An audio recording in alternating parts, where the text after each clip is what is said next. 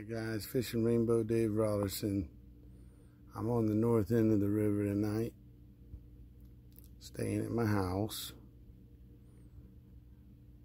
and I haven't uploaded any videos yet, but I'll upload a video tomorrow morning of the fried fish and then the whole mess and live well of fish we got from today, and maybe I'll get a good video of how many we're catching at a time tomorrow.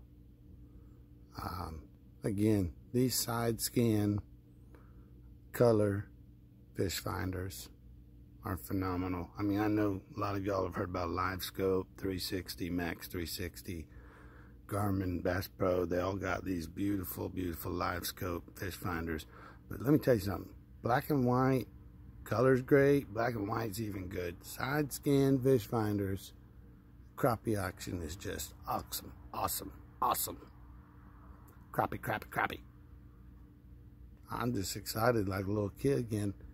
I love bass fishing. I'll never give it up, but this is great. You catch bass and you catch a lot of paying fish. My customers love it. I love the fish finder. Definitely going to mount one on my boat. And I don't think I'll ever have another boat without it. I've fished my whole life without electronics. I'm a sold man with this side scan. You see a clump of fish, I literally say, there's a clump of fish right behind the boat, brother. And my partner is literally hooking up with a minnow or a beetle spin, roadrunner.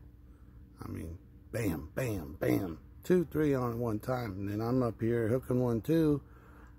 It's awesome.